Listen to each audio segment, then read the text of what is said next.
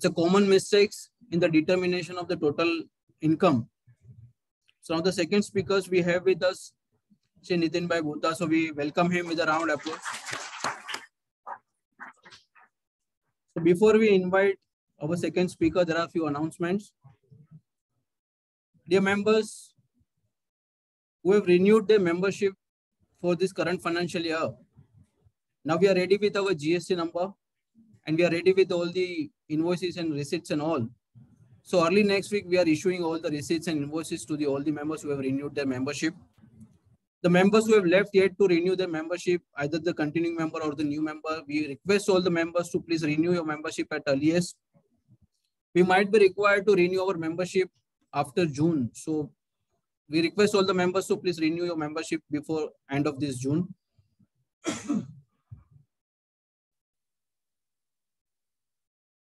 The recent very important news, our beloved institute, ICAI, the Board of Studies, is happy to share with us, and they have proposed a new scheme of education and the training. So all the syllabus of our chartered accountancy is going to be changed.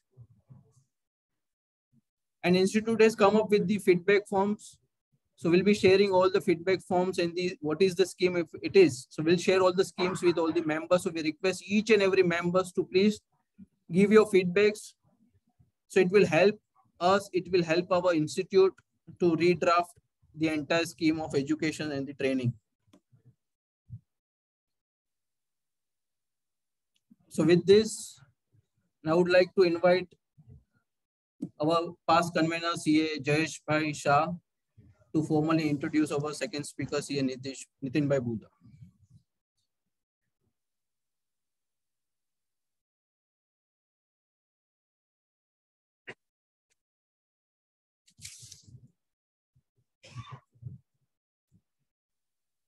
Thank you, convener, for giving this opportunity.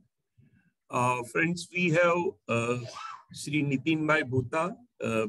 He's a cost accountant and chartered accountant, practicing as a chartered accountant. He's a rank holder and practicing under the name Nitin Bhuta and Company. He has a unique combination. Normally, we have a faculty who is either specialized in direct tax or indirect tax. Here, Nitin Bhai is a person who is specialized on both. He is a specialized on direct tax and he is a avid writer and giving lectures on the indirect tax also. He has addressed various forums and the topic he has designed is a very unique way. It will be a more interactive session. Hope everybody will enjoy. Without taking much of a time, I invite Shri Nitin Bhai to take us through the lecture. Before he take us through, I request convener and deputy convener to give him a bouquet and memento as a mark of our affection. Please.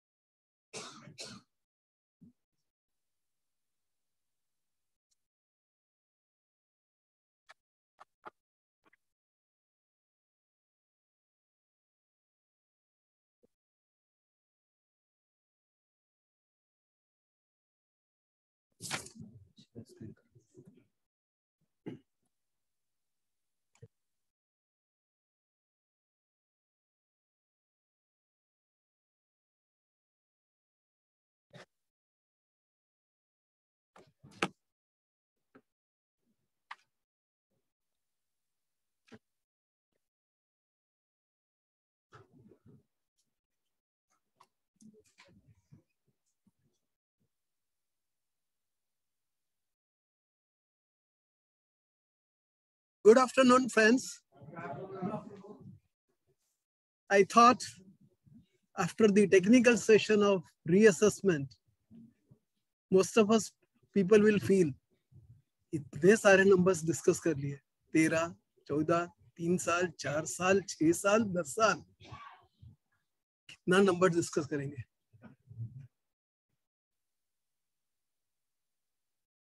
So let me assure you I will not quote a single citations. I will not quote a single section, but I will discuss the fundamentals of the policies which determines determination of a total income vis-a-vis the IT returns. And for clarification, we would be discussing only financial year 21-22 relevant to assessment year 22-23. Before I start, I would like to thank each one of you to be present here to listen to my views.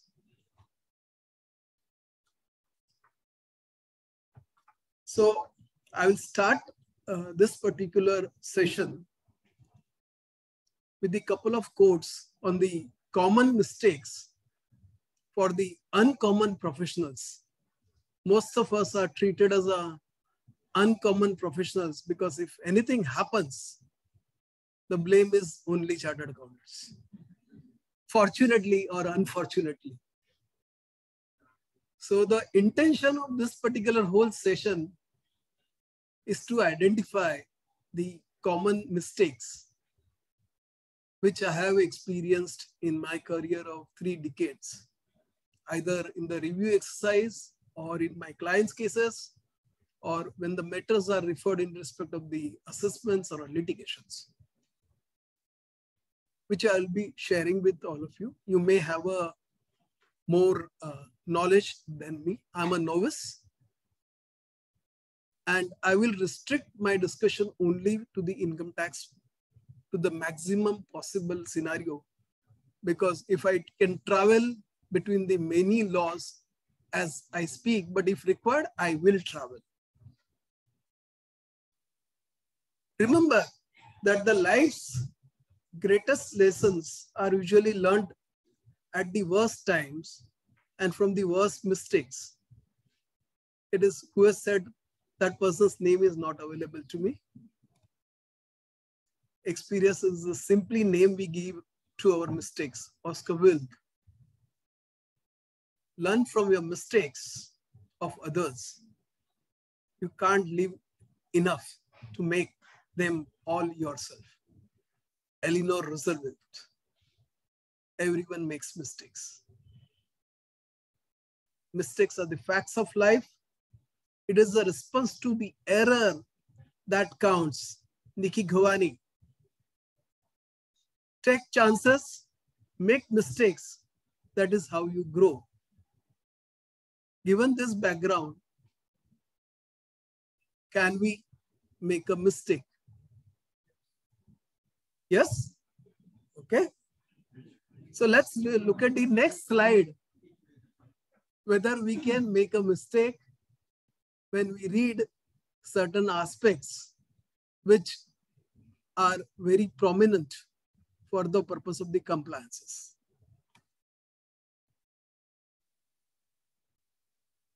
Typically, all the speaker will put the disclaimer at the end. I will put at the beginning.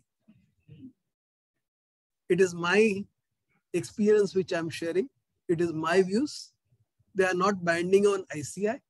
They are not binding on the conveners. Though conveners are instrumental in coining this particular topic and giving me the brief, what to say and what not to say. If I say everything correctly, then he is to be given a credit. I should not be given a credit.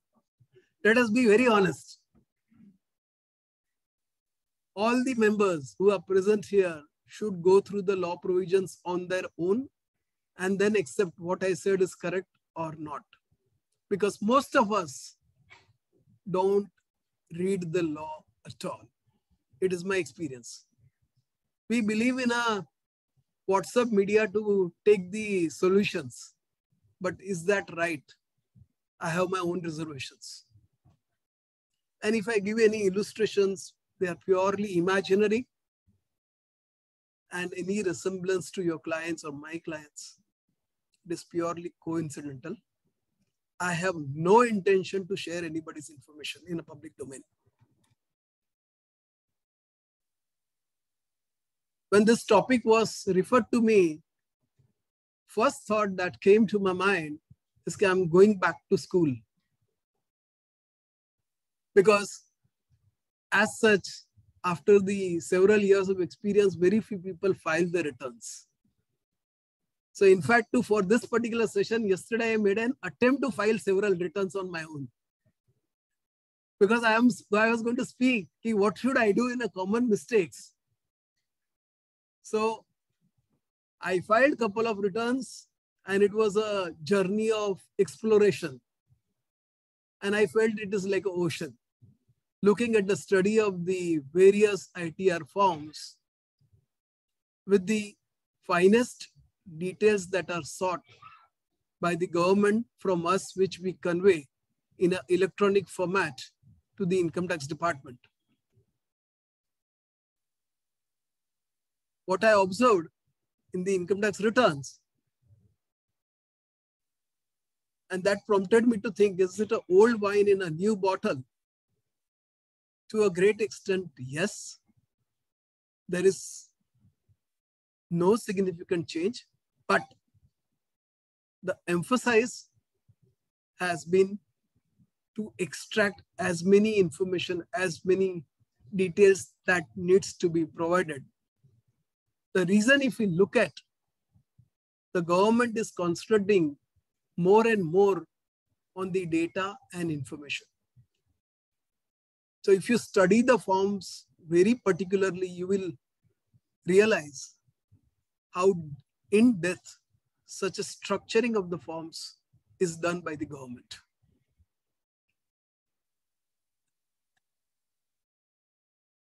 These are the various terms which we see on a regular basis in our day-to-day conversations. But if I look at very meticulously, ultimately the objective of such information is the data and or information. And with that particular objective, various provisions which are getting introduced on a regular basis, be it a 148 amendments, as we discussed in the previous session in detail, or look at the AIS, look at the TIS, look at the SFT filings, look at the compliances which are getting increased day by day, and what will come and what will not come. Look at the change that has been introduced under the corporate law in the restructuring of the financial statements. If you analyze the statement very minutely, it serves the different purposes for the different stakeholders. I expect IT returns of the corporates to get modified to that extent. So my first suggestion to each one of you, the moment ITR 6 is available for filing, please file them. So at least that will be comfortable. Second suggestion, please try to use the softwares to file the returns that will be little comfortable to you. Even if you use the departmental utility, it is very good, but software is an easy and comfortable way of doing it. It is my personal opinion.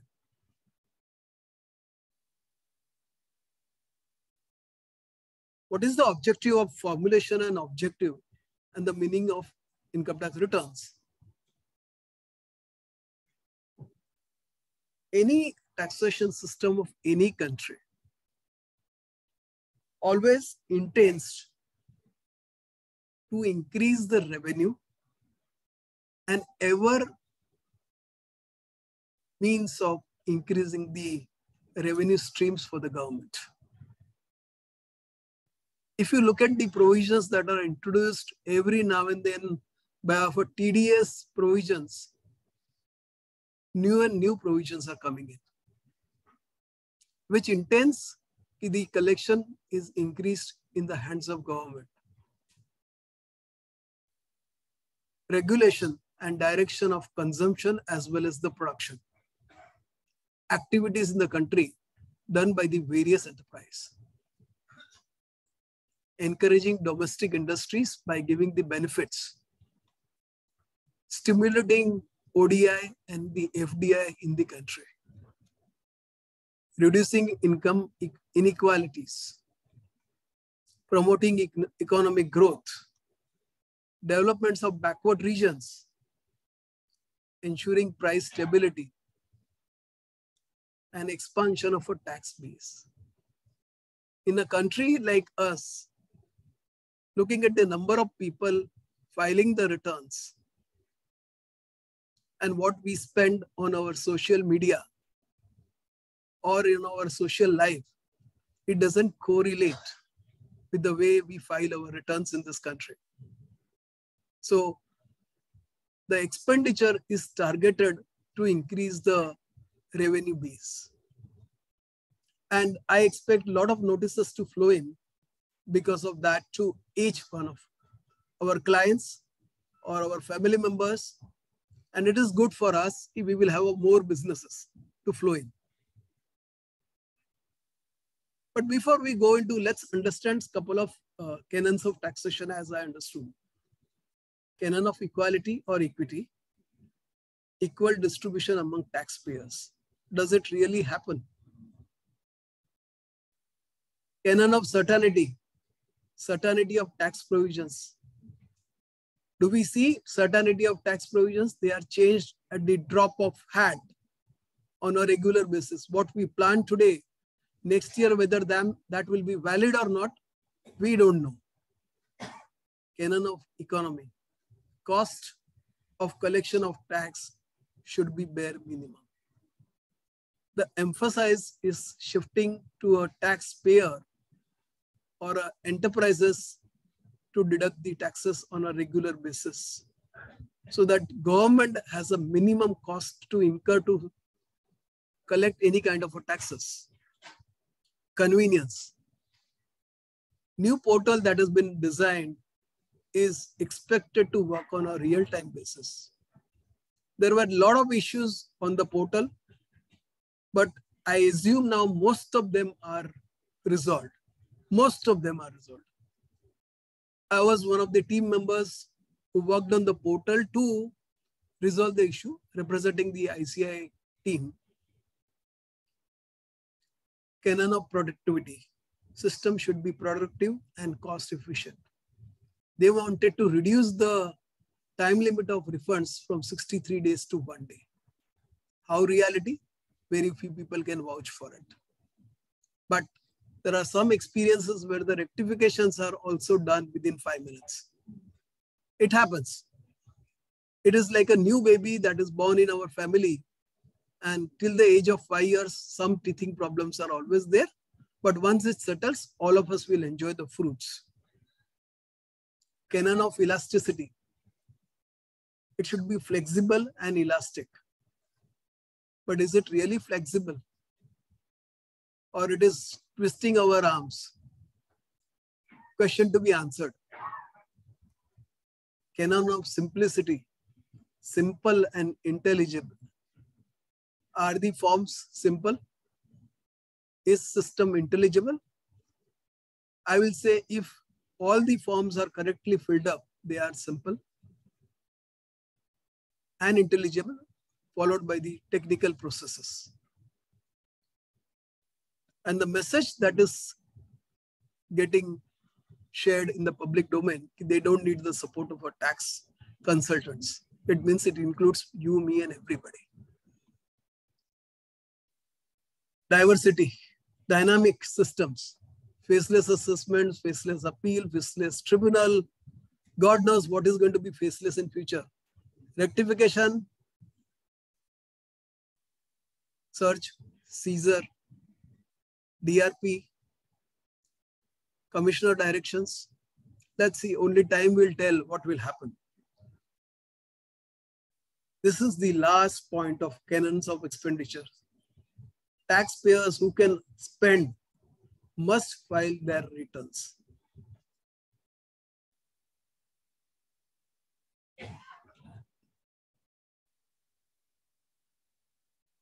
Okay, the expenditure that is mapped from social networking. Like a lot of people have a habit, I bought Mercedes.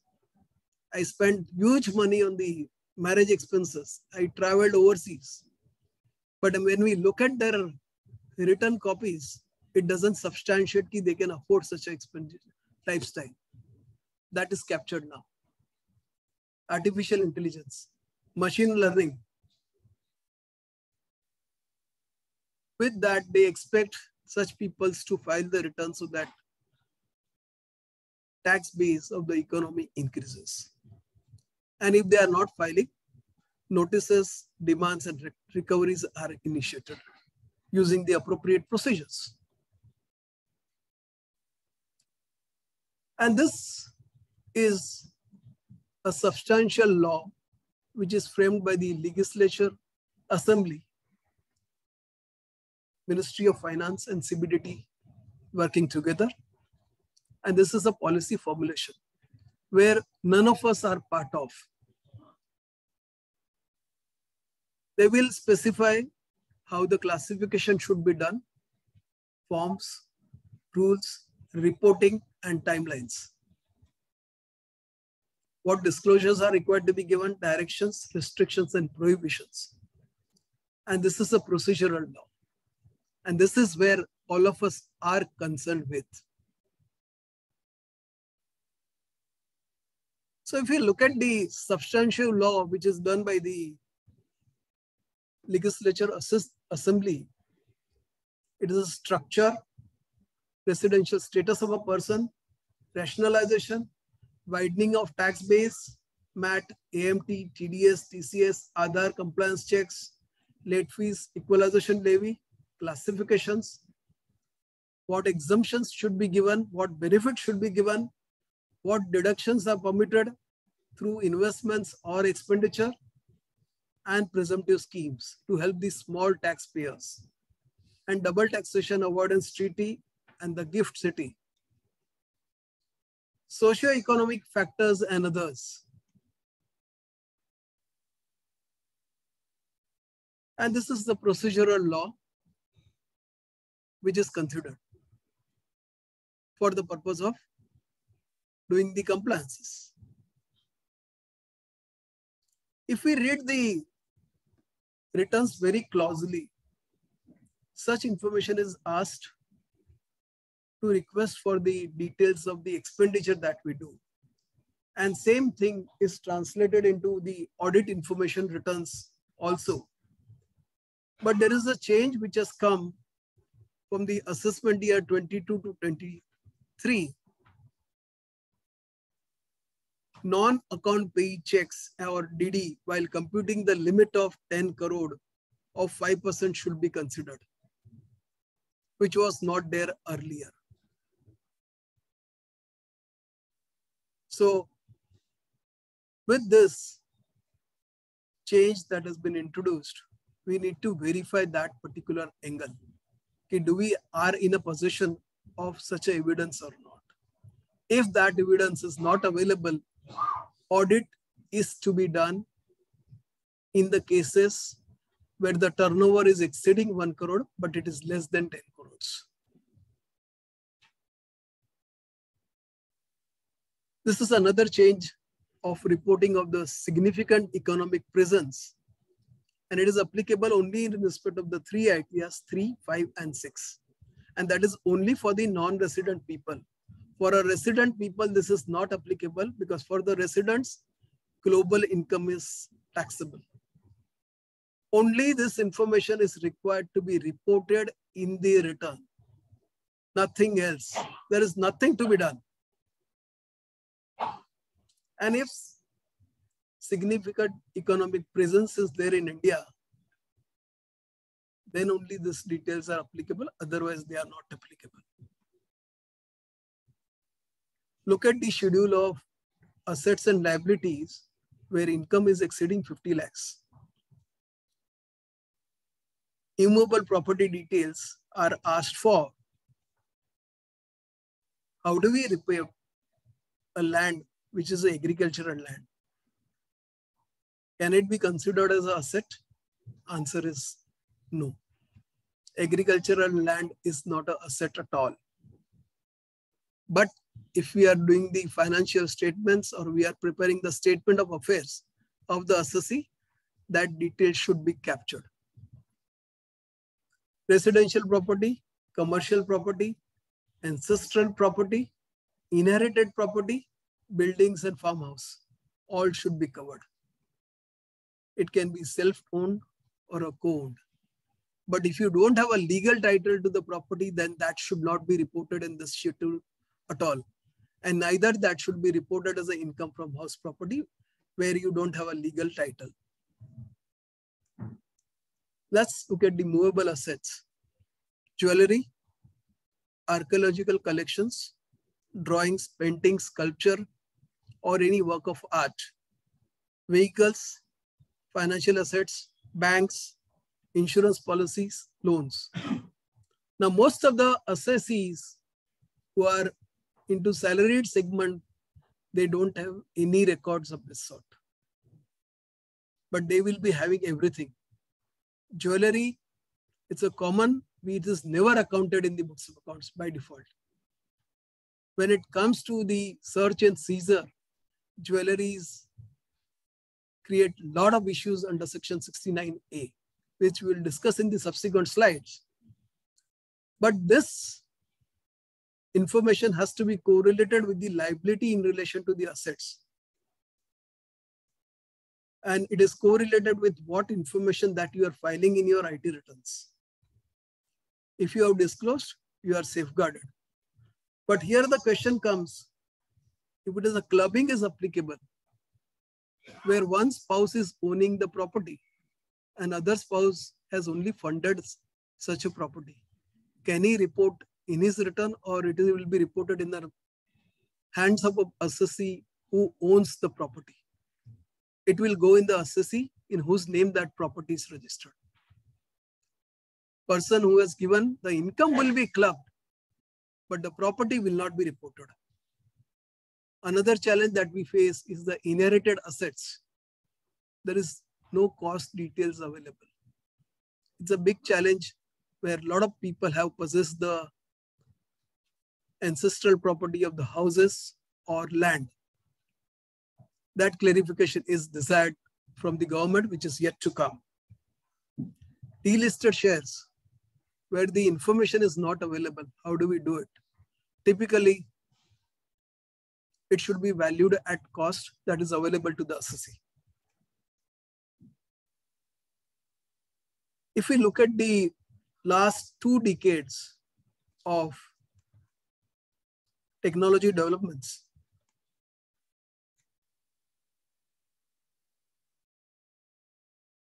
look at the time gap where the technology initiatives are introduced by the government on a regular basis. And what will come in future, none of us know. Like this year, donation cannot be claimed if that is not auto-populated in Form 26ES in AY 22-23. That is mandatory. So that point has to be taken care while you file the returns of this year.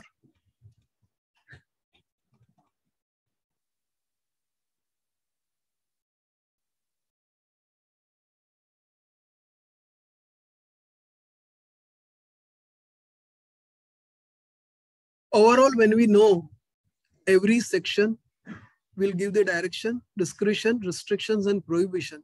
And if we don't comply, it results into penalties, demand, and recoveries.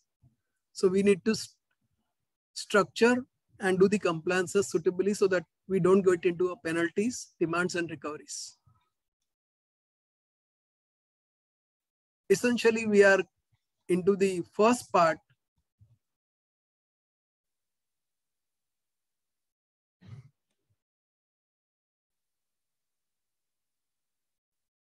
Transaction, books of accounts, financial statements, computation, self-assessment, ITR, and the TAR. That is what we are going to do. Here, our team will do the determination of the records, the information to be reported. And as the seniors or as the owner of the enterprise, we will be doing the ascertainment of the information, whether that is correctly getting filed or not. Roles will change according to the heads that we are wearing. Whereas intimations, scrutiny, assessments is the role of the government officials. They will do the determination as the ascertainment based on the information as per the schemes available to them. And they will either accept the returns prima facie, or they will increase the return income, or they will reduce the return income. They will allow exemptions, they will allow deductions, or don't allow. Or they will allow the refunds, or they will not. Typically, many times which we have observed,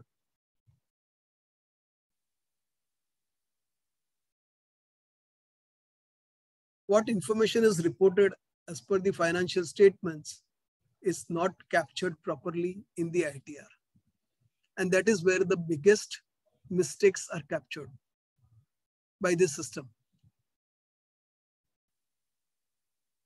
So typically, whatever the information that we are reporting in the financial statements, that should match with the computation as well as the ITR reporting.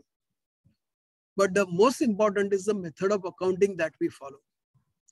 Depending on the class of assessee, what method of accounting is permitted, based on that compliance will determine, and the accounting standards would apply.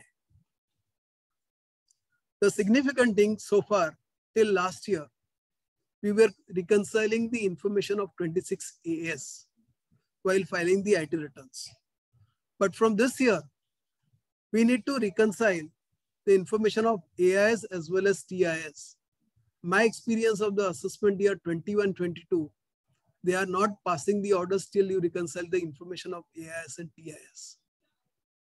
So what government has said in public domain, we will not consider AIS and TIS for AY 21-22.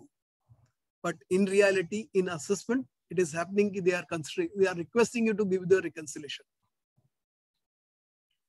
ICDS impact has to be only given in the IT returns.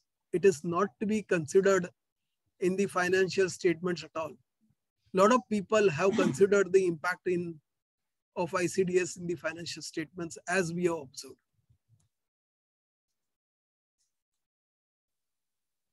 ICDS impact, it's a topic by itself, but I have tabulated all the things. Only we need to do the addition of a positive and negative impact and report it accordingly.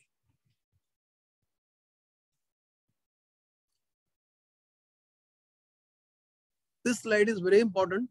When we are filing the returns for any of our clients, we need to have each client data dashboard, whereby every information is available at our disposal to cross-verify, to ensure there is no error at all in the filing of the IT returns, so that in future we don't face any issues.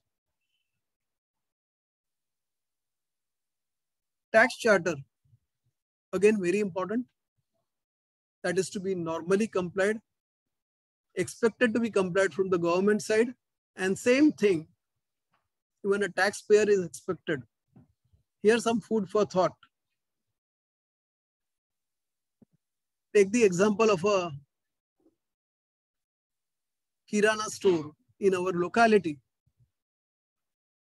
If we want to go to that shop and tell them, I would like to this item, he will instantly tell us that this item is not available. He is aware stock of that item is not available. But when we file the IT returns, we observe comment is mentioned, the stock records not maintained. It's a food for thought. Second example, we take the presumptive system of taxation for 44 AD in case of the traders, where the person is registered for GST, is filing all the details of HSN codes and the service accounting codes in the GSTR1. He is reporting in GSTR9.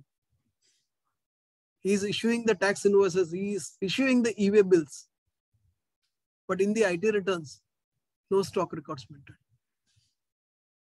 Can such statement validate our assertion before the tax authorities?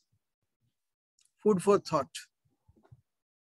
Or we just want to win the brownie points of our clients. We have saved the taxes for you. Deductions are claimed when they are not eligible for. Documents are not available. Investments not done. Can we plan to reduce such a excessive or aggressive tax planning? Again, a food for thought. Assets. We know what our clients own and what is their lifestyle. But we are scared to tell them that such information is required to be reported in the ITR. Like a person earning 100 crores of income, in his ITR, jewelry is not mentioned at all. Is it possible? Can we take a stand in assets and liability schedule that we can't report? This is the all information they are getting targeted.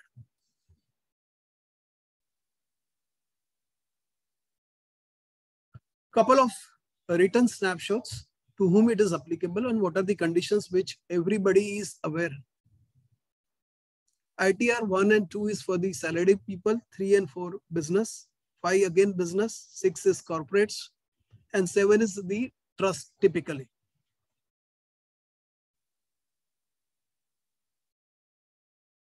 ITR 1 is the easiest of all the returns.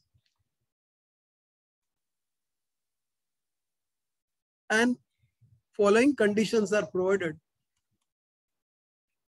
where ITR 1 cannot be used. And if it cannot be used, the person has to mandatory file ITR 2. There is no choice. But ITR 2 cannot be filed by the business income because that is not permitted. Option to avail new tax regime is available in the ITR 1 and 2 itself. We need not file. But here, we have observed many people have claimed new tax regime in the returns, initial returns, as without filing the requisite form. But now it is controlled by the system itself, so that take care. And corresponding changes also have been introduced in the returns of 22-23, whether you are continuing, not continuing, opting out, whatever, that is provided in 22-23. This year, reporting of interest accrued on Provident Fund to which no exemption is available is introduced to be reported in the ITRs.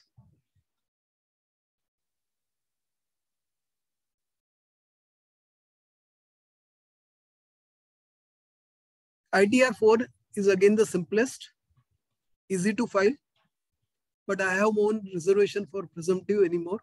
In future, probably it may undergo a lot of change with a lot of information to be called for. And the conditions are also specified accordingly.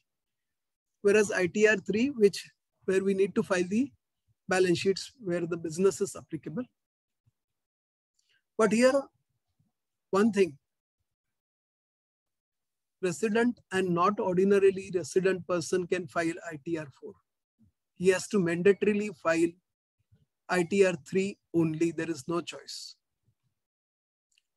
If you are doing a speculative business or an agency business or a commission or a brokerage, then you got to file ITR 3 only. Many people have tried filing ITR 4, but it is getting invalidated because of the system control. And ITR 4 is only for the residents. Here, option of new tax regime has to be exercised before the time limit specified under section 139(1).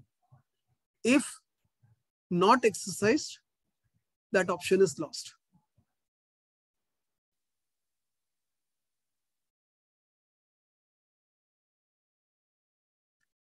This is the simplest recall of 1, 2, 3, 4. Let's go to the ITR 5. This will be applicable to this classes of people. Now, there are no more returns of 153 and 153C as it is not there.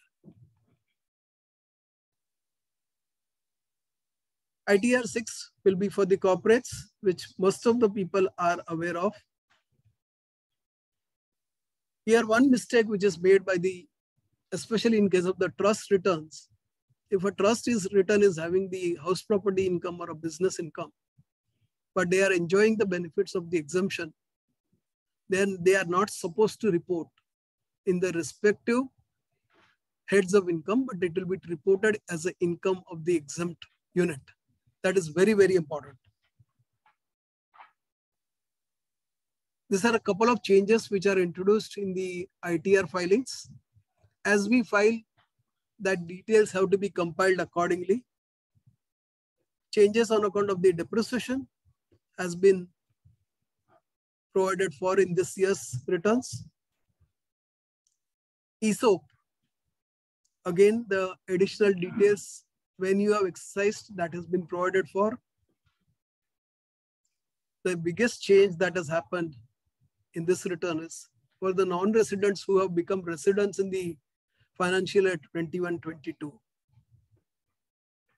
They got to report this information separately.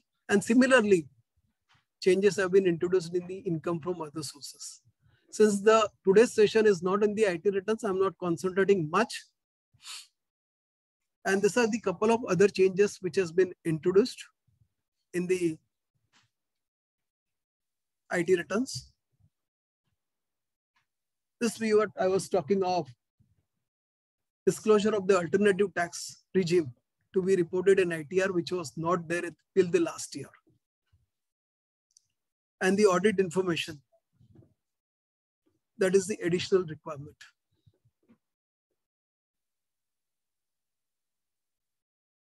If you have the investments in the unincorporated entity in ITR 6, that is only for the corporates, you got to disclose this particular details in the ITR. Till you report such information, your ITR 6 will not be filed at all. System will not validate the JSON file under any circumstances. All due dates are aware, and I have written not applicable. The reason is this year I don't expect any extension to come. No chances of any expectation. Please plan your affairs accordingly. Don't take any chances. Now our real session starts. Common mistakes. What I am told by your convener, either I should convince or I should confuse all of you. So now you people will decide whether I'm convincing or I'm confusing. Whatever we have discussed so far is only core startup. It's a warm-up.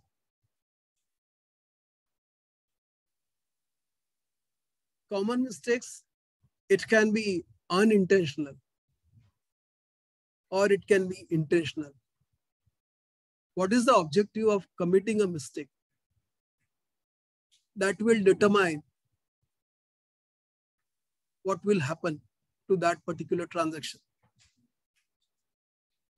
When it is unintentional, it is uncommon. It is done because client comes at the last minute to us, or we rely upon our staff. He must have done it perfectly. He must have verified everything perfectly. And we allow permission to file the returns. It happens. It's very common. That's why I say it is uncommon. It's a new uncommon. But mistakes happen, then it will remind me of a movie called Yuri the Attack. But here Yuri means unreporting of income. It's not the Yuri the Attack which we saw Vicky Kaushal entering into Pakistan and coming back. But when I say mistakes with the intentional, it reflects the mens rea. Do we do intentional errors while reporting the IT returns? My answer, that should be the least thing that we should do as advisors. And if we do this earlier, we could, when the assessments were in the physical mode, we could confuse the income tax officer and pass the assessment orders and get the favorable orders in our favor. But now it is all faceless. So it will be MRI. Are MRI? It is a medical term, but here it is a MRI means misreporting of income. So please understand this thing very clearly. Underreporting of income and misreporting of income will be subject to penalty under section 270A of the Income Tax Act, where depending on the gravity of the situation, 50% of tax payable or 200% of tax payable. Only recourse that is available is 270AA that we can explore. And by chance, if we are not able to file the returns within the time limits, then the late fees are invariably payable. Without that, the returns don't get processed. If return mistakes are made in the return, we get a defective return notices and we need to respond. And still, we don't receive the defective return notice due to some system issue. If there is an error in processing, then the rectification is required to be done for the apparent errors as provided under section 154, which is still with the assessing officer. And mistakes can result into tax demands. And now, penalty notices are issued even for a petty sum of 1,000 rupees also. Especially 143(1)(a) adjustments. It is a system driven. So the time has come. We don't have a time to make a mistakes. And once the penalty notices are issued, they are automatically converted into a prosecution notices, because this is all system driven.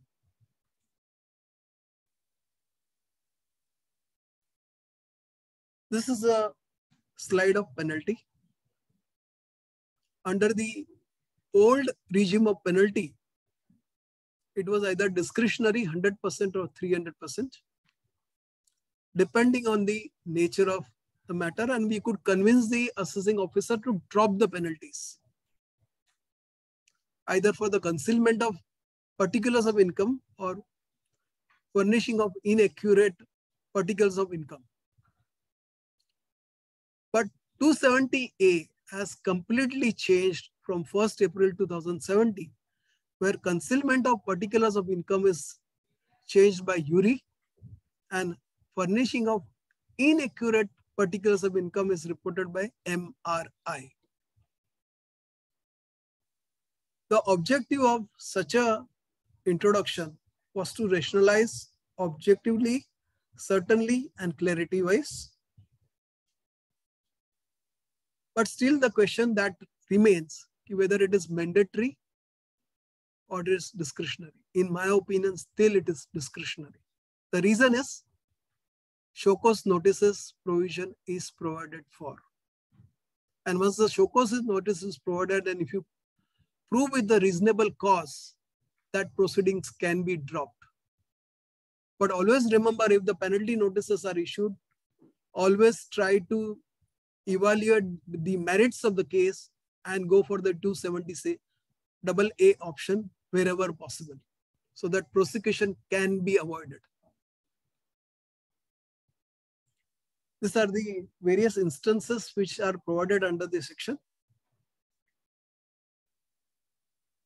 All the concept has been borrowed from the UK courts or US courts to bring this. And MRI is a subset of URI. It's nothing else. And whatever the judgments which were applicable in 271(1)(c), they still hold good for 270A proceedings even today. It's my personal opinion. And if I look at the definition of the term of underreporting of income or misreporting of income, it is not defined at all under the Act. One has to interpret based on the facts. They have just specified the instances. That's nothing else.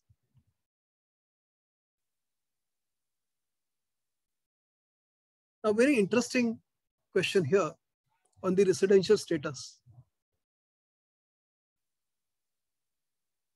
6(1)(c) provides having within 4 years preceding that year been in India for a period amounting to 360 days or more in India, amounting to 60 days or more in that year, where the person is leaving the country for the employment to US. Person is leaving the India to take up the employment in USA. First instant, his stay in India is 182 days. He will be resident. There is no doubt. If it is less than 182 days, he will be non-resident. Correct? If he is not in India at all, then he is also non-resident from the next year. But assuming his stay in India is less than 182 days, but he is not able to get the employment in US, then what would be his residential status? Whether it will be resident, non-resident, or not resident and not ordinarily resident.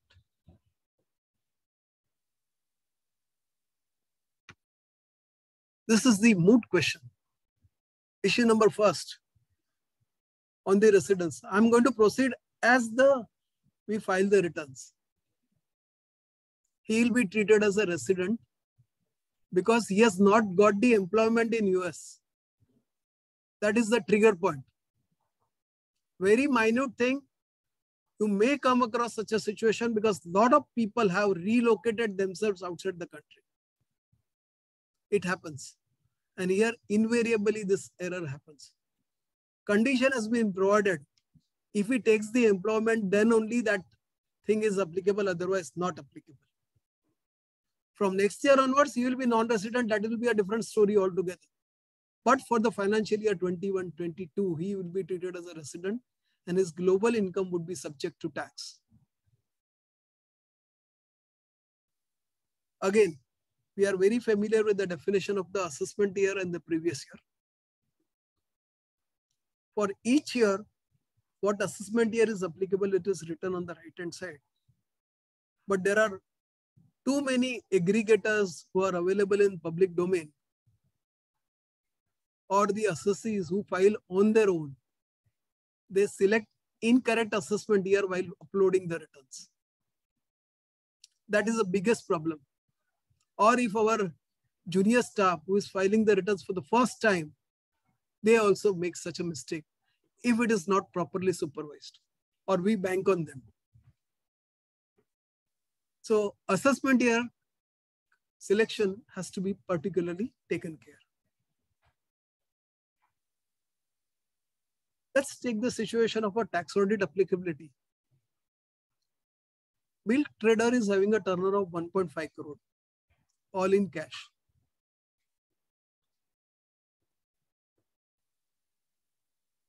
Is tax audit applicable? Okay.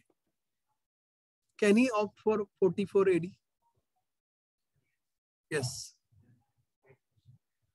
So he can go for ITR 4? Okay. Next question comes.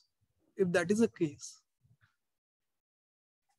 what happens to disallowances under section 40A(3)? Whether that to be considered or not to be considered.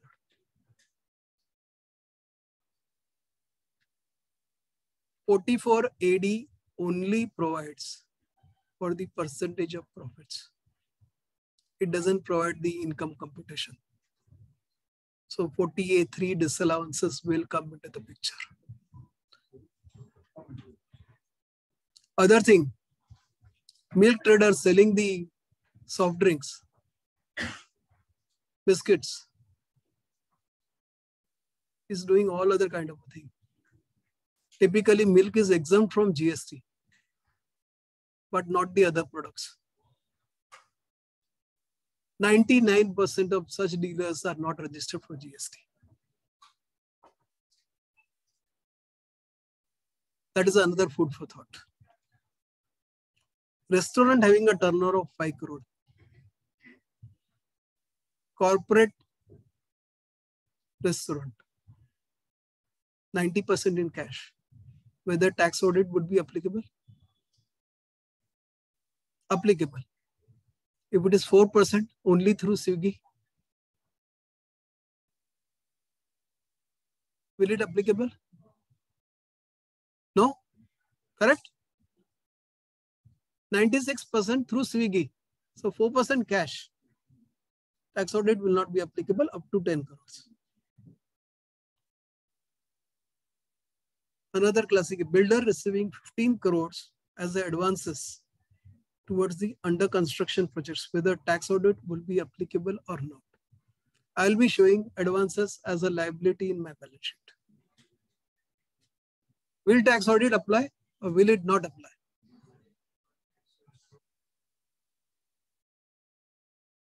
Gross receipts, percentage completion. That is a stock, no sir. It is a stock. I will value my stock.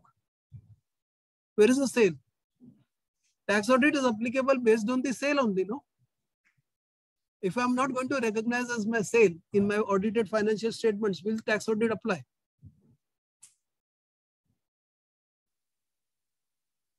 Answer is, tax audit is applicable. There is a Madras High Court judgment on this particular point because advances towards the under construction properties are provision of service. Thus, it was so even a concept of GST will trigger.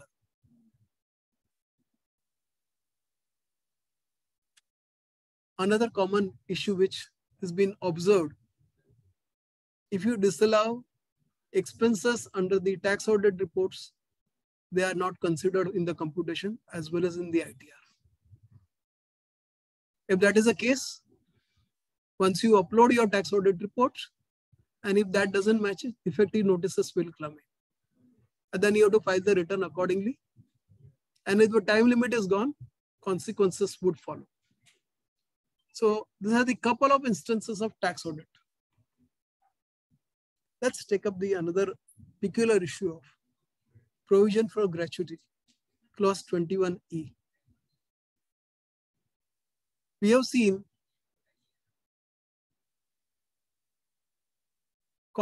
contribution paid to the approved gratuity fund is also reported in the tax audit here. If it is reported under this particular clause, it will be automatically considered as disallowable. Only what is to be reported is the provision for gratuity, not the contribution to the approved gratuity funds. Delay in contribution of PF and ESIC, which we report in clause 20B. If there is a delay from assessment year 21-22, it is to be considered as disallowable. Besides 43B. If any interest is paid to MSME vendors, then that should be disallowed. Especially if it is a corporate return, if there is a MSME one that is filed under the Companies Act, that is to be correlated when you are reporting the information in tax audits. TDS reporting, if there is a merger, acquisition, spin-off. So there is a company A which got merged with company B.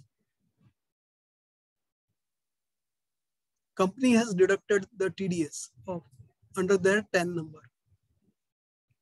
Is it required to be reported in the clause 34A of tax audit?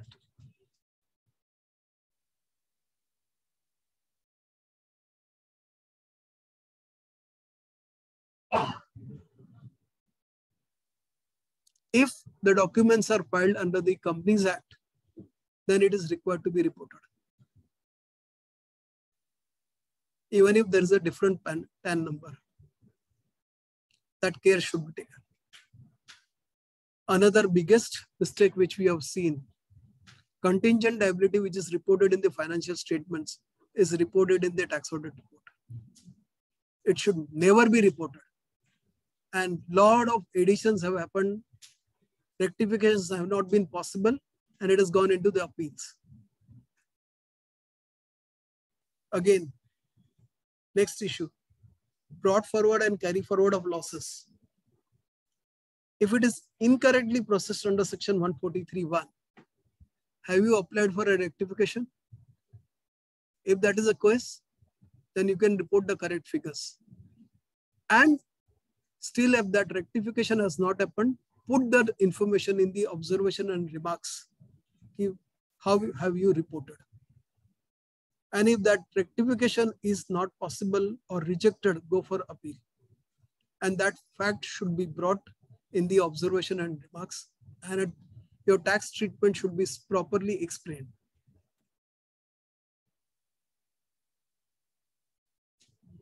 Partner receiving remuneration and interest from firm. Can partner claim the benefits of presumptive scheme of taxation under section 44 AD or ADA? Answer is no. People have claimed. Only deduction that is available is the profession tax. And if you have paid any interest for investments in such a firm, then only it can be claimed, not any other expenses.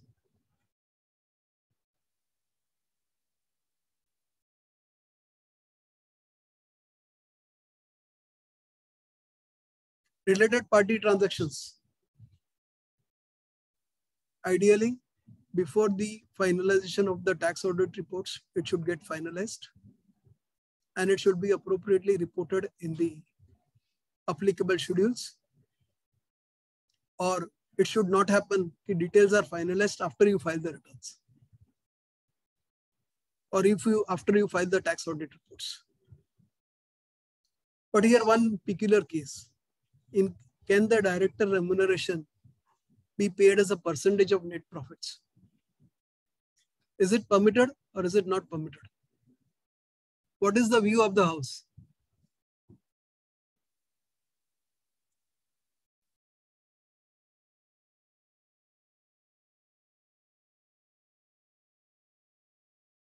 Answer is it is permitted.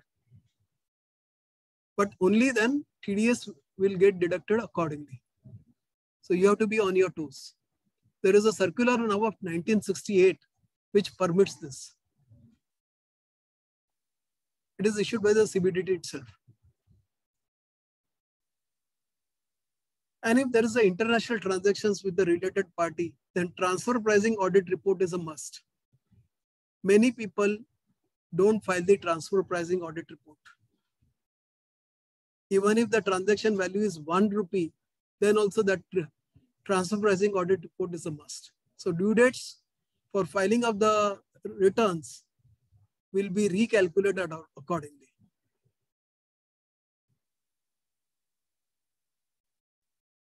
More and more, government is concentrating using the risk management strategy, artificial intelligence and machine learning on the related party transactions which you report in tax audit reports or in your ROC returns. So they are capturing these details from all the aspects. Typically, such kind of a reconciliation should be prepared before filing the returns. If it is a positive difference, then we need not worry. If it is a negative difference, if it is a negative, then need not worry. But if it is positive, we need to investigate. Reason what is happening? Assessee having 100 accounts, he is reporting only 5 accounts in the books of accounts, in the ITR. That is another challenge. So that bank interest difference is arising. And now that is captured through AIS and TIS. Because everywhere Aadhaar linking and the PAN linking has happened.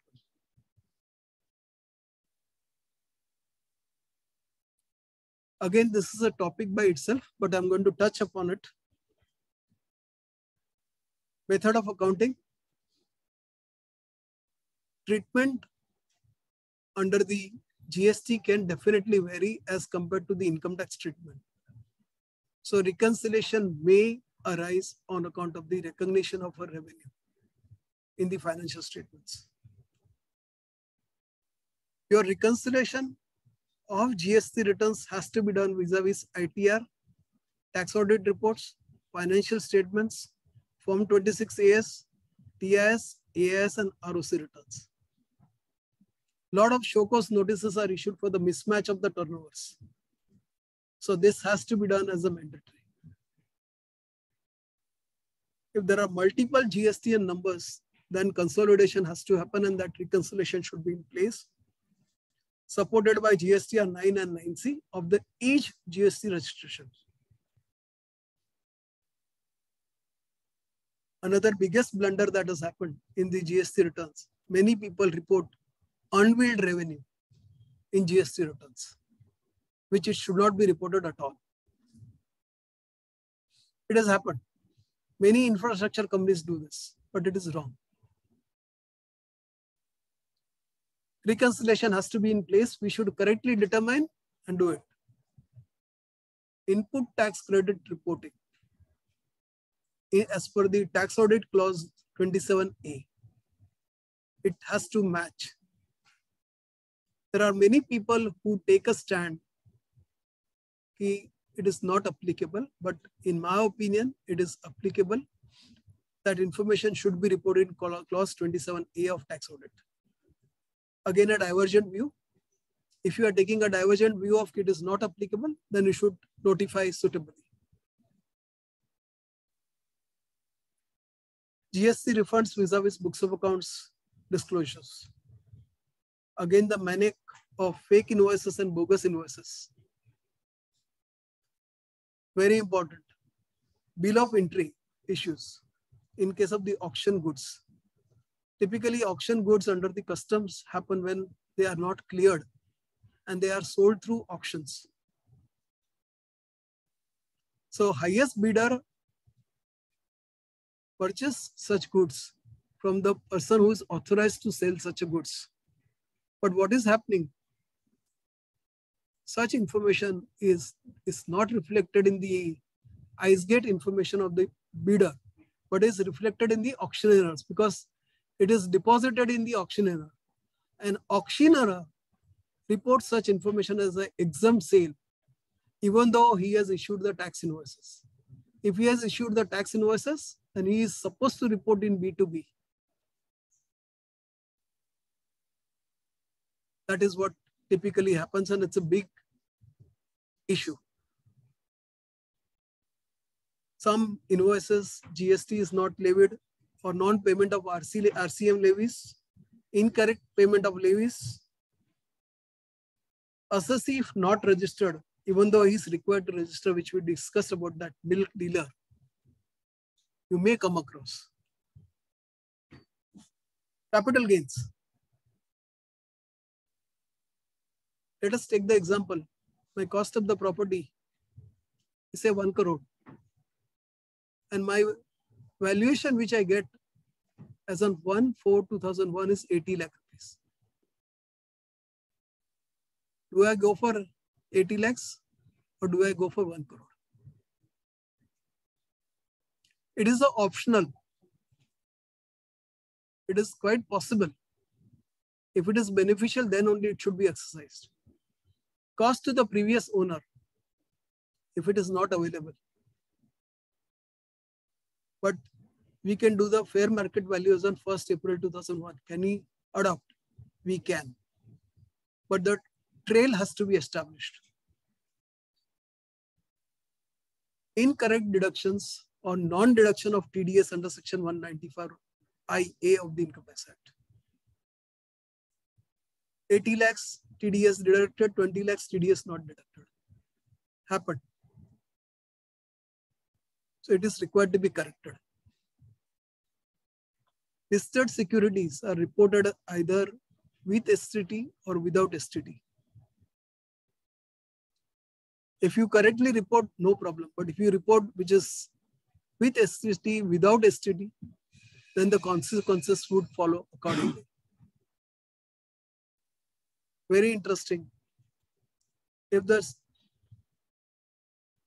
shares are sold through IPO by the promoters, whether the tax rate of 10% or a 20% would apply, plus surcharge, plus cess. 10%? How, sir?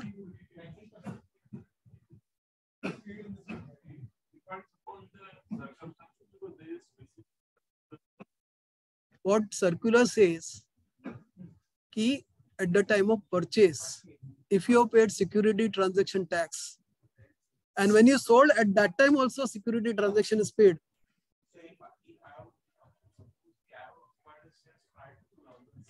Yes. Yes. It will be, yes. But this aspect has to be taken into consideration, depend on the timelines. Incorrect reporting of ISIN number.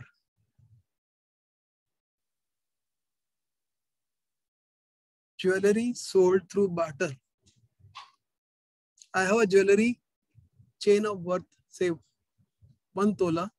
I exchange it for 2 tolas. Am I required to report the capital gains? Technically, yes, but nobody reports. It's a fact. Non-reporting of capitals on switch out from one scheme to another. Very common. Non-reporting of capital gains accruing due to sale of foreign exchange securities. Either that is not reported, and even if it is, you are going to report such a transaction, it is subject to tax. At the normal rates, indexation benefits would be available. Please keep in mind, it is only for the residents, foreign exchange securities are taxable. Non-reporting of sale of unlisted company shares. This information is captured from ITR of the companies that you file, as well as the ROC records. Here again the issue is, I transfer say for 1 lakh rupees, fair valuation is 20 lakh rupees. Which value should be considered for the capital gains? Book value is 1 lakh, fair value is 20 lakhs. Fair value should be considered.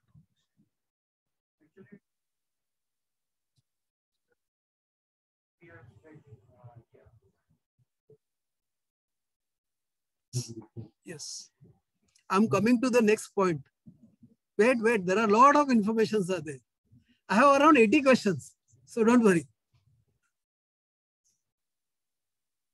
These are the additional disclosures which are provided. Now you have to disclose the zip code of the country also. So geo mapping will be used to identify whether that property exists or not. This is from assessment year 22-23. Slum sale, you got to report very, very meticulously. And correspondingly, that report form should be filed in ITR. Let's take the very favorite example, income from salaries. Can there be multiple employer? Yes. But if employment contract provides you can't take the multiple employment, then what to do?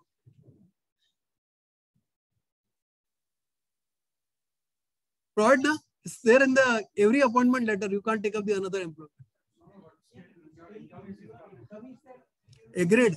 My only point is to draw. I'm just pointing the things. See, income tax is concerned with the correct disclosure of your income. If you are compliant, you don't have to worry. Whether you take up the multiple employment is a legal aspect altogether between a company and the employer. Income tax has nothing to do with it. Do we reconcile with Form 16 and 12BA? Yes. Is it necessary to reconcile with 26 AS, AIS and TS? Yes. Can HRA exemption be claimed if not allowed in Form 16? Yes. Disclose, claim it. There is no bar. Only thing is you need to have the bifurcation of your pay scheme, CTC. If an employer has not considered the perquisite value while determining the TDS under section 192 2B, still you have to do it. ATG exemption. If it is to a specified association, then the ATG can be considered by the employer. Specified when it's a chief minister or prime minister, that is permissible. Otherwise, it's not possible. ATEE. In fact, when you file the returns, you can claim all the deductions which are not considered by the employer, invariably. Profession tax. If not claimed by the, considered by the employer, you can claim. There is no bar. Have the documentary evidence. House property. Am I required to report only one property? You are supposed to report all the properties. Let out. Deemed let out. Deemed let out, what will you do? No. Please understand, now they are checking the rate getting prevailed in that particular area while doing the assessments. They are literally checking. So be very particular about the offering deemed rent.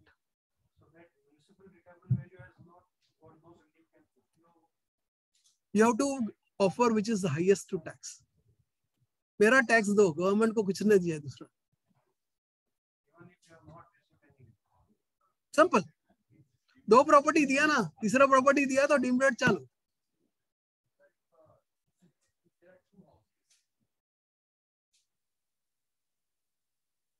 Sir, coming. Next question. I have anticipated all the questions that will be there. If it is a jointly owned property, reflect respective percentage and report in both the IT returns. Take care to report. I have clients who file the returns for 100 rupees income also, just to maintain the continuity.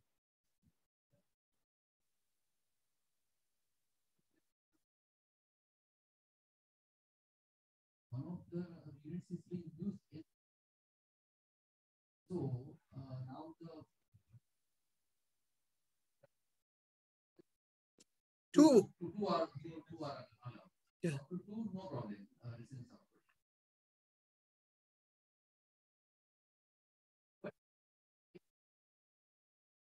Are you going to claim the depreciation? No, not. You are not going to claim that depreciation. Are you going to charge the rent? No. That is what I'm saying. So you have to treat. Only two houses are free, sir. Third house is taxable. And choice is yours, which one you want to select. Yes. Even a commercial rental income from a commercial property is covered under income from house property. But sir, not given on rent, not laid out. Sir, you have three properties. Two exempt.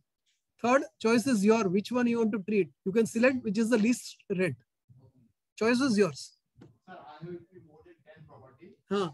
Now, suppose I take a deep let out income for my office premises, then will I get deduction of the deep let out with my income distribution? Obviously, 30% deduction is available, sir. Interest on borrowed monies is also there. There is no harm. If you are paying interest genuinely, then you will get it.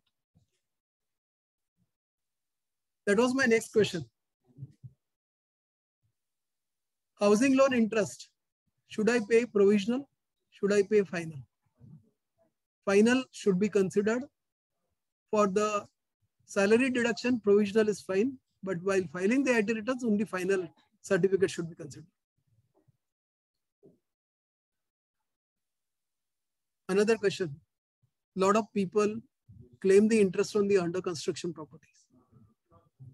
If only income is subject to tax as an income from house property, then yes.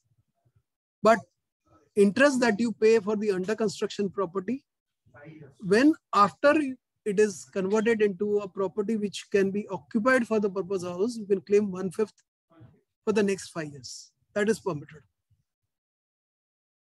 If the property is not legally owned, can he claim? He cannot.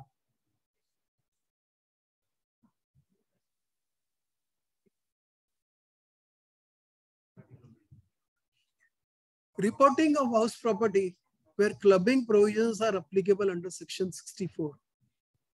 If it is co-owned, then it cannot be a clubbing. But if it is owned by one spouse and other spouse is given, then the rental income will be subject to tax. I'm using commercial property for my own office. I'm already owning 2 houses, 2 residents. Then whether that beam rate is to be considered. See, there is one option which is available, but now what has happened?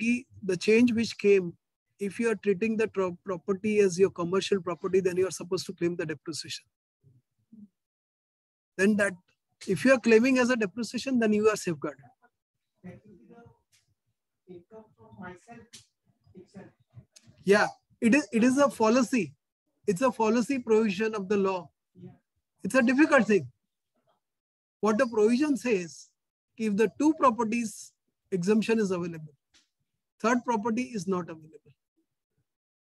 There are some judgments which said that exemption is available in respect of the commercial use. That is possible. Yeah.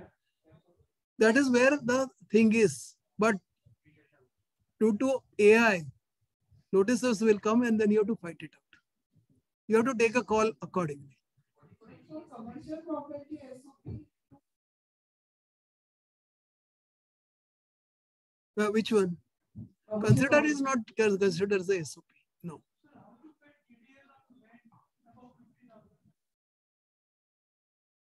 26 cube, no, sir. Choice is yours. If you are paying on a monthly basis and deducting the TDS on a monthly basis, then monthly. If you are paying for the whole year, then in the last month. Or if you are vacating in the month in which you are vacating the premises. You specify the number of months rent that you are paying. You got to reconcile the information with 26 AS. If assessee has claimed the HRA benefits in the name of his parents, whether his parents are required to file the returns, answer is yes. Now that is captured in AIS. Reconciliation with AIS, TIS is a must. Is it necessary to report the overseas property? Answer is yes.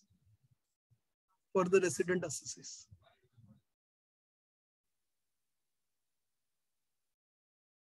Is it necessary to report the properties for which the nomination is there in the name of the person? Answer is no. Or even if he is a beneficiary as per will, no. It is to be reported only when he gets that right in that particular property. Very simple example. Mr. A has given a loan property to HDFC Bank for a rent of 84 crores for 7-year lease. That is rupees 12 crore per annum in FY 21-22 relevant to AY 22-23. HDFC has deducted the TDS at the rate of 10% under section 124I. HDFC Bank have filed the TDS returns showing the 84 crores, deducted 8.4 crore as TDS. Can Mr. A claim the TDS of 8.4 crores in AY 22-23? Coming to it. Wait, no. Let me finish. Against yearly rent of rupees 12 crore. If yes, Why? So that option of carry forward and brought forward. But is there is any better way of reporting such information? What we do typically, we report the information of TDS deduction each year wise through 7 entries. And then for each 7 entries, say for 1 year 12 crore, which will map with my 26 AS and the rent which I declared, and all other thing for each other years, we report as a carry forward. So that any mismatch notices don't arise and the disclosure also happens. Though beneficial circular was issued earlier on this particular point, it can be claimed, but now that option is available, but we do structuring in this particular way, where upfront rent is paid for 3 years or 5 years or 7 years. It is only proper reporting required. That's it, there's nothing else. The idea was to explain the concept. Let's come to the profit and gains of business or profession. How much time do I have? Sir, we'll come at the end. How much time I have? 15 minutes? Fair enough. Matching of revenue with the cost is a must. Please take care of this part. Based on the documentary evidences, prepaid expenses provision invariably is missed out if a mercantile system of accounting is followed. And if you are following a mercantile system of accounting, prepaid expenses, if you have claimed, then in tax audit report, you got to report suitably expenses of earlier years. Deferred revenue expenditure. It's a accountant's brainchild. There is no concept called deferred revenue expenditure at all. Should never be encouraged. We have come across many cases of the companies just to show the profit. It is shown as an asset in the financial statements, which is absolutely wrong. Income received in advance is the next case study which I have taken. Withholding tax issues. If the income vis-a-vis TDS has to be mapped, and if it is not offered, then we should not claim that TDS in the IT returns at all, claim it as a carry forward. Can I claim the depreciation on the motor car registered in the name of a director?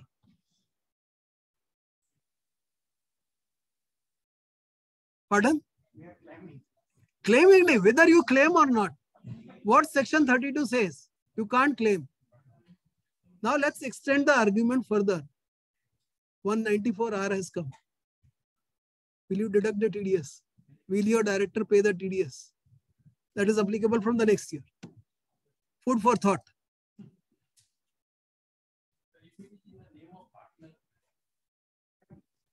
Sir, logic is the same. Though there is a judgment to that effect, says that partner and the firm are the legally the same. So it can be it can merit you can claim. Depreciation on self-created goodwill can never be claimed. Very interesting case study.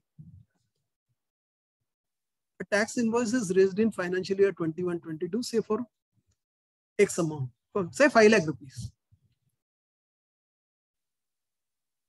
I have paid GST, filed my GSTR 1, GSTR 3B. And if I'm doing the audit, or I'm filing the returns, forget the audit right now. First consider the non-corporate. If I'm filing mercantile, I will offer, can I still offer that as my revenue, where I have not completed the service? If I have raised the tax invoice, can I show that as income? Answer is no. If I have not provided the services, you can say billed, but services not provided. Show as a liability in your balance sheet. If it was paid, and if you are a professional, then on a receipt basis, it's subject to tax. But corporate, it has to be shown as the income received in advance. And TDS also should be mapped vis-a-vis the year in which you offer to claim. That should be taken care. TDS may be deducted in AY 21-22 or 22-23, depending on the method of accounting the payer follows. Very interesting thing. if a land and building is transferred to partner on reconstitution of a firm in FY 21-22, whether section 43 CA or section 50C would apply.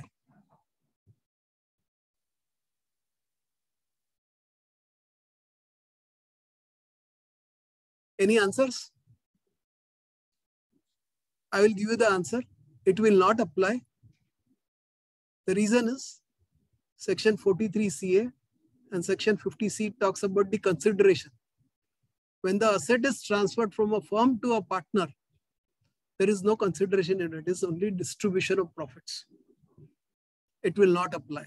And consequently, section 194 IA also will not apply.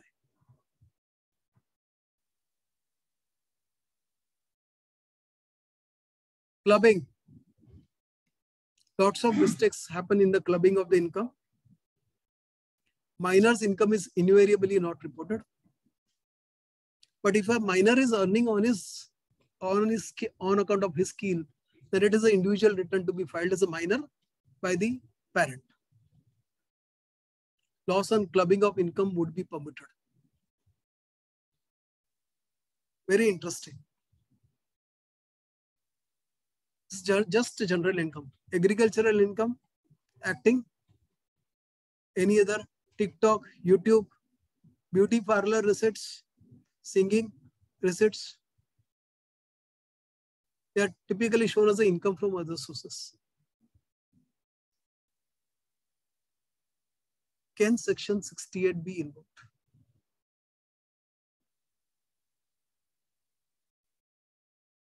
Answer is, if section 68 is invoked, then special rate of tax applies where the tax rate is 100%. So if you are offered 5 lakh rupees, 5 lakh rupees tax payable. There is no choice. But the section 68 says, if it is mandatory to maintain the books of accounts, then only section 68 can be invoked, otherwise no. Typically, that is to be kept in mind. But a lot of people file the returns just to show the income up to 5 lakh rupees, so that they don't pay the tax. But if he offering the income as a singing receipts and he can't even sing, like me, I can't sing. If I sing, then probably I don't know what will happen. But validity has to be seen whether that is a genuine thing. Documentary, corroboratory evidences needs to be kept on record. Separate reporting of deemed dividend is provided for in assessment year 22-23. It will be correlated with the tax audit disclosures and ITR 6.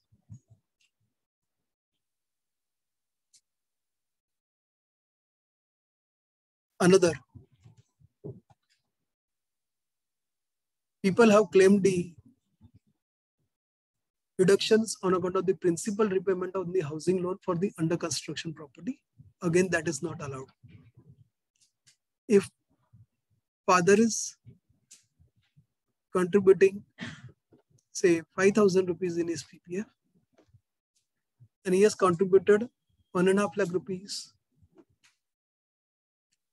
as a PPF contribution, assuming ATC limit was 1.55. Assuming, I said, can he claim 1.55? One account. Only one account. 1.5 lakh rupees, that is to be taken care. Though the max limit is 1.55.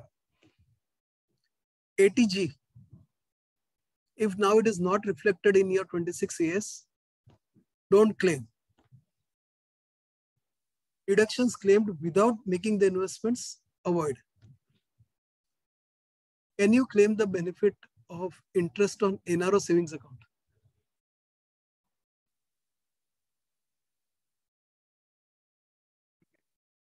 NRE is exempt. I'm talking about NRO. Taxable. No deduction under chapter 6A. Please take care. TDS to TDS. There is no issue. Another interesting. A firm is earning the income from foreign sources. No TDS is deducted. can such income required to be reported in the schedule of FSI? Answer is no. There is no tax deducted at source. There is no tax relief claim not to be reported. And if the tax is deducted, then Form 67 should be filed before the due date. Only exception is if you are filing the updated return, which is notified under Section 139(8)(a). Disclosure of foreign assets is a must in the IT returns. If not disclosed, one may be invoke the provisions of the Black Money Act. So that is to be extremely taken care, and that should be reported. And if there is an income, even that should be properly correspondingly reported in the Indian tax returns, if applicable. In assessment year 22-23, disclosure of foreign assets has to be done on a calendar year basis, as per the circular issued on 27th August 2019. So can we anticipate the calendar year to come in the future? Maybe. So what happens to income which you have earned in the last quarter? You will report in your ITR of 22-23, but you will not report in the fixed asset schedule, fixed asset information where you are reporting. Take care of that part. ICDS I have already taken up. 145A compliances, very few people do. Matching of revenue with TDS, now it is mandatory, but earlier, yes, it has happened. 206 AB defaults, not considered. Bad debts. If you are a GST registered person, you will have person's PAN number. So ideally, always report with the PAN number. Another common thing, directorship information is not reported. Shareholding in the unlisted shares not reported. Sale of unlisted company shares is also not reported. Now that will be mapped with the information reported in the ITR 6 of the company. So you will get the notices. Short-term capital gain is offsetted against the long-term capital loss. That's another common issue. TENI we have already discussed earlier.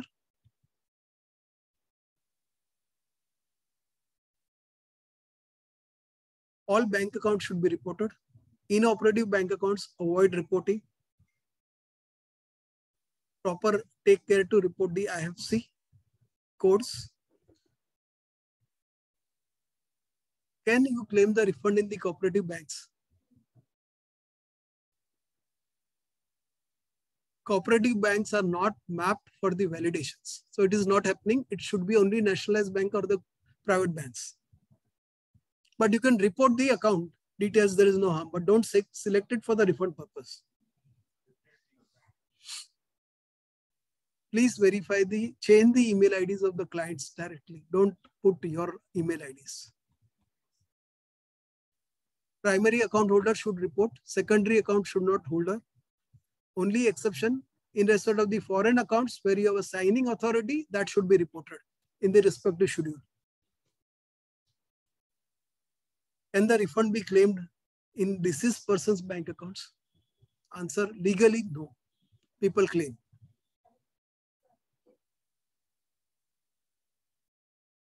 Madam, I'll just finish and then you can ask me.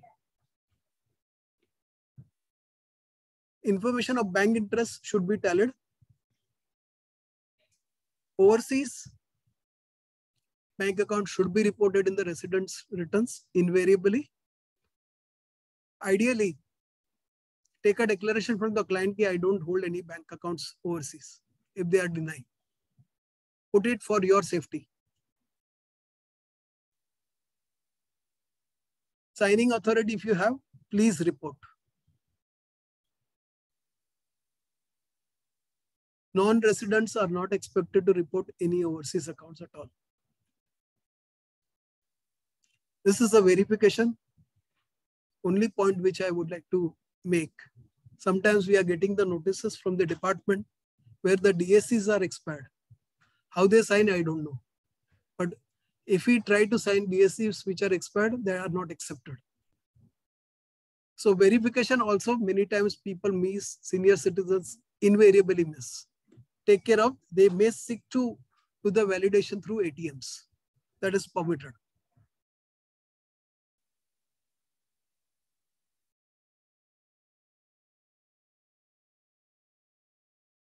Biggest is a digital trail. Most of the people are doing transactions on digital mode. How will you report in 21-22? That is the audit issue also, and reporting in the ITR. Right now, whatever transaction we do on a Google Pay or we do on a Phone Pay or whatever the options available, they are not getting auto-populated in the AIS. But in future, yes, it will be. So how will you map that information? These are the couple of issues, which is a summary of what discussion we have done. If the rent is paid and the maintenance is paid separately to the landlord, whether you will deduct the TDS on rent plus maintenance or only on rent. Rent plus maintenance. You are paying on his behalf. So it is a part of your rental compensation. Municipal taxes is the obligation of the owner, not yours. So if you are paying, then the TDS will apply. Same logic, sir. Logic is the same. Whom it belongs to? Can they pass on the day? See, it's a commercial arrangement between two people.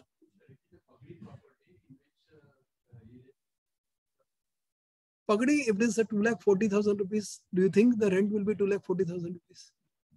Never. That question will not arise. This only arises where the rent is more than 2,40,000 rupees. How to file the returns of the deceased persons? That is another challenge. The last but least. When we are filing the returns, we are saying that we are reporting the information which are correct and complete and in accordance with the provisions of the Act. And it is a declaration which we are giving. It's a binding. So if anything is wrong, it may create always, whenever you are filing the returns, send the draft to the clients, take their confirmation and keep it on record for your safety. Because your IP address is captured. According to me, income tax return means information trail review. AR is annual information reports. According to me, it is accurate intel resources.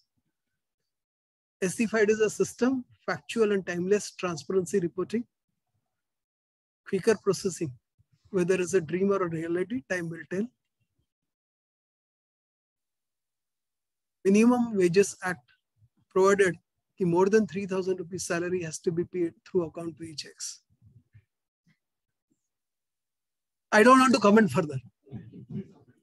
100% knowledge about the facts of the client should be mapped in our systems as a KYC.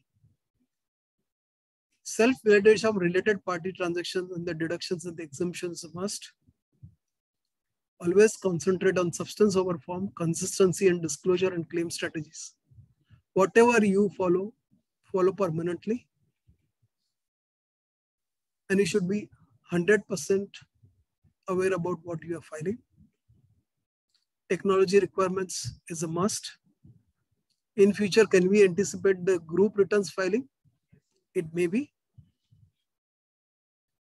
And again, last point to leave, why the scope of disclosure is increasing every now and then. Now I go back to my journey of exploration with you, Ashok. Thank you. I appreciate all of you for listening to my session. And I always say, surround yourself with the people who talk about vision and ideas at work. Thank you. And I'm now open to easy questions, not a difficult questions. Please. One query. You said this is to person's fund.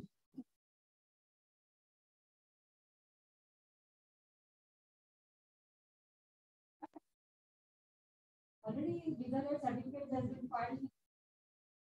Also submitted to the bank.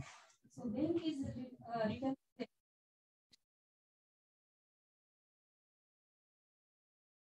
See, in that case, you got to file a grievance as permissible and you have to wait for the resolution.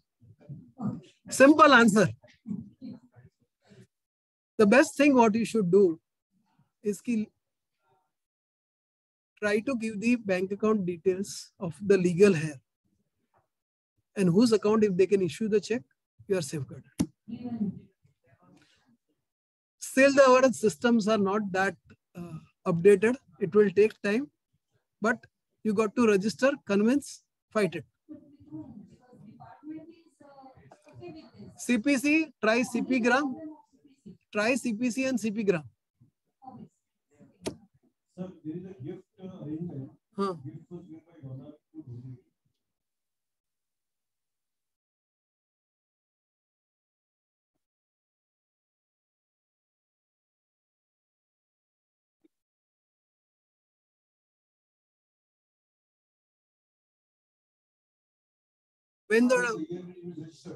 When it is executed.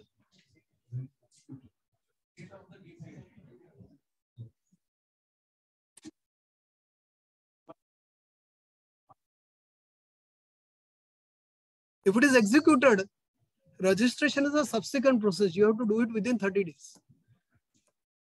Answer, you can give your own answer.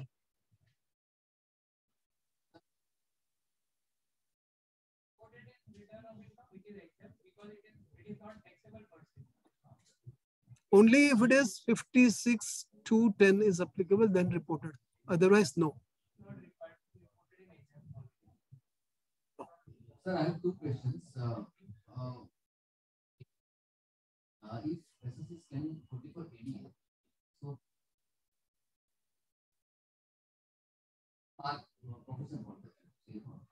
Correct. But filing that while filing the return.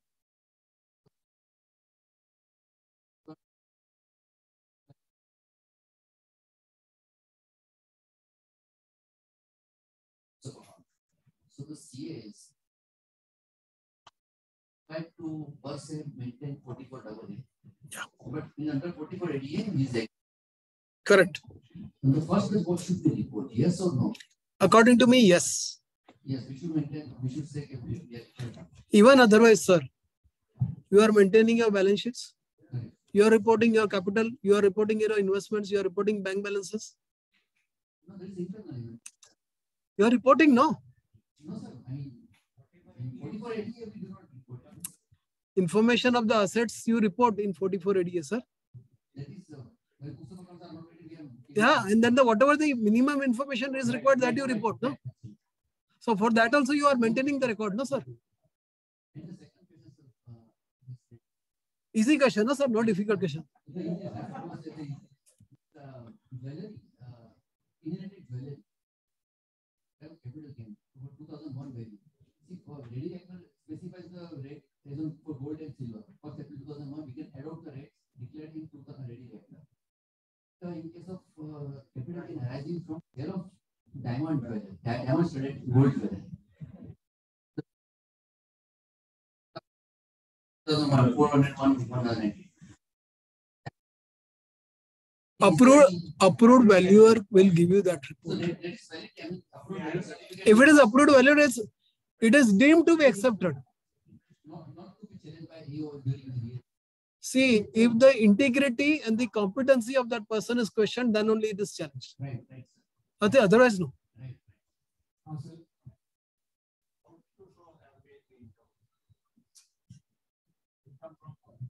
Two ways. Two ways. Either business income or you show it as an income from house property.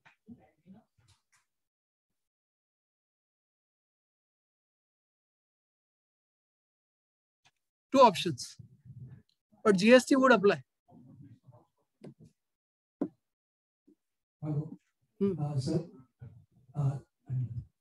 the developer has deducted tax and source on.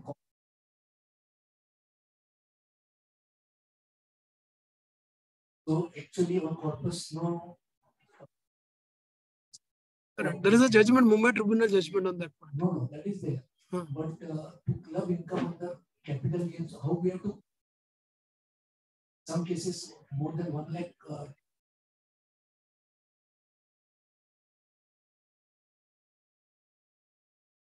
Same 10%. So under what particular head of? Is it income first? Is it an income? It is not income. Okay. No, let us divide the transaction. First limb is it an income? It is not an income. Question number 2. In your TDS 26 AS, it will appear? It will appear. Second answer. Third, if you want to claim the income as X amount,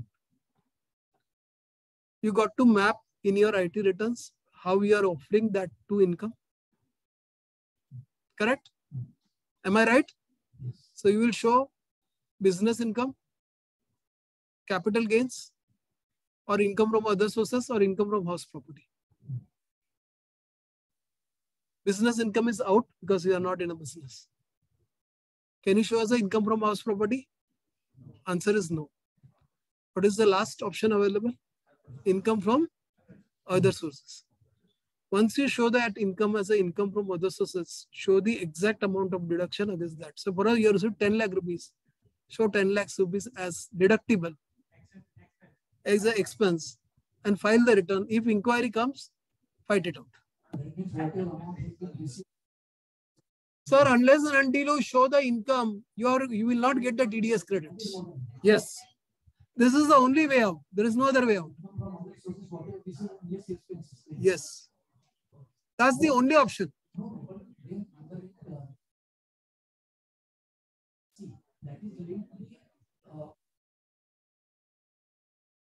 That is, you have a supporting documents, no, sir? Yes.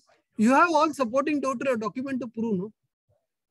You have a choice in which head you want to offer. Whether I want to show it as a business income, house property, or income from other sources. Claim. And whatever rate is saved. Yes. Yes.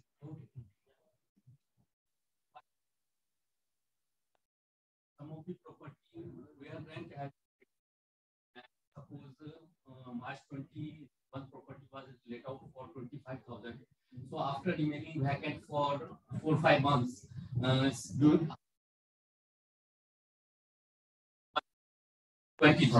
So for that 5.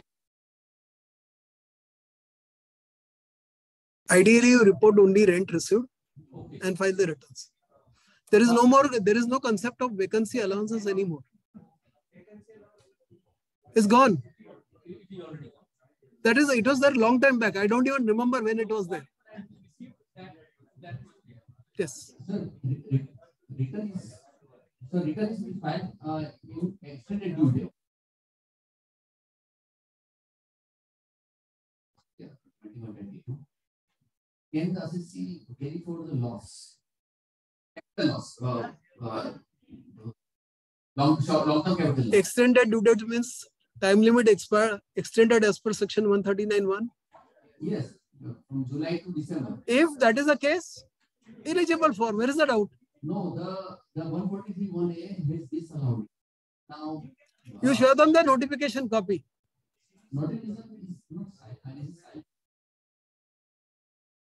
No, that is notification number 9. Notification that is signed.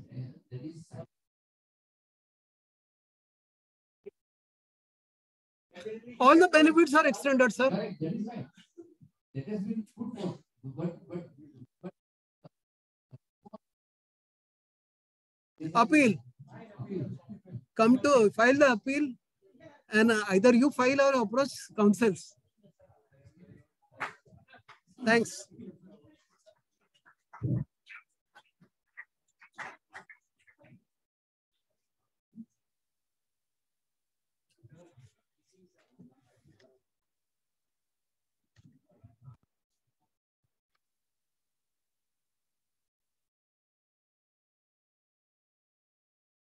Nitin bhai, as you commented during your presentation and deliberation, you have not touched upon any of the citations or this particular section. But sir, truly speaking, today you have run through entire income tax act, right? So including each and every head you have touched upon. And in your presentation, sir, you have covered latest changes in the ITR, common mistakes, everything. So truly speaking, your sessions was very full of informations, and most of the member. And today, after the COVID, it's my personal observation. Since April, whenever I've taken over the charge, today the maximum queries were raised by the members in the first session, even in the second session. So the way it was, this session was very interactive.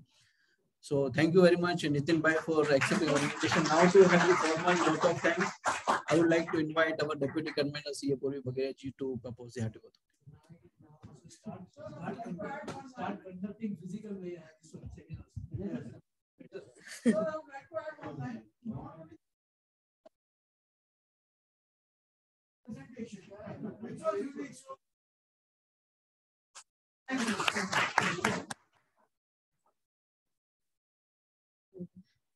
A very good afternoon to everybody. I would like to propose a very hearty vote of thanks to today's speaker, C.A. Nitin Bhuta. So you've made very detailed deliberations on mistakes. We all realize that actually time is too short to commit mistakes on our own, and it's better to learn from others. So we have greatly benefited from your presentation. We are hopeful that all of us will be committing lesser and lesser mistakes in our return filing this year and helping all our clients. So thank you so much for touching upon all the ITR upgradations, the mistakes that we commonly do, and giving us a lot of food for thought for our upcoming tax filing sessions. Thank you so much. One more announcement. The next study circle meeting is scheduled on the 18th of June. It is on the latest amendments in the TDS and TCS provisions. It is a virtual meeting. I request all the members to please attend the meeting and take benefit from it. Thank you. Thank you all.